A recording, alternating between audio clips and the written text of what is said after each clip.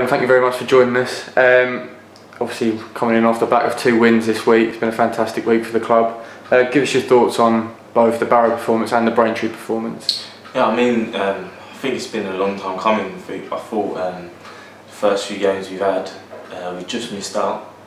Where I think we've been unfortunate, but I mean now, I think we've got that bit of momentum now. Everyone's still confident, so to get them 2 wins is brilliant for us.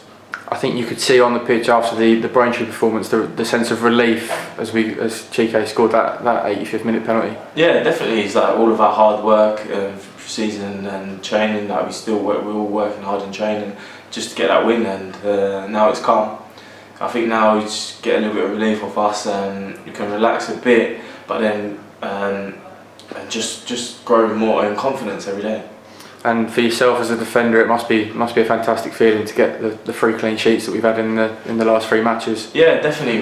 That's what we work for, to get a clean sheet. That's first and foremost what we've got to do. So to get 3 in a row, I mean, it's brilliant for us. And obviously the back 4's been a little bit more consistent. Alex Davies been out injured, so it's usually been Goodliff and Pennell and yourself as well. What's it been like? Is that easier for you as a defender?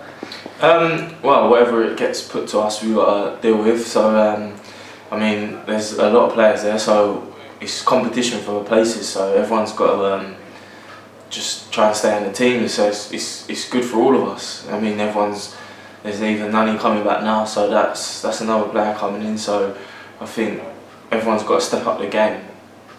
And you've mentioned it there briefly, competition for places yourself. There's quite a lot of players fighting for your position. Is that a good thing or a bad thing? No, it's always a good thing, because you can never relax, and you've just got to try and keep working hard and basically just keep your place in the team. And for yourself, returning to Dagenham this season after being there, you know, a couple of years ago, what's it been like coming back into the club again? Yeah, I mean, I've always looked at Dagenham when I was at other clubs. I've always seen how they're doing, and obviously my brother's there, so I was watching him play here, and it's close to my home, so I think it's a great club. And on Saturday we're up against Chesterfield, and the last time we actually played Chesterfield, you were in the squad in 2013. How tough of a game is it going to be against them? Yeah, I mean, they're a great side. They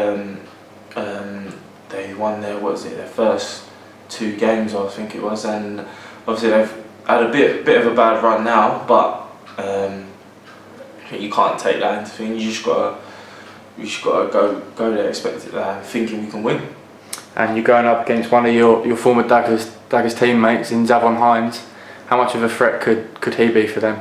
Yeah, I mean, everyone knows what Zav can do. A very attacking player, very skillful player, and he scores goals as well. So he's a threat.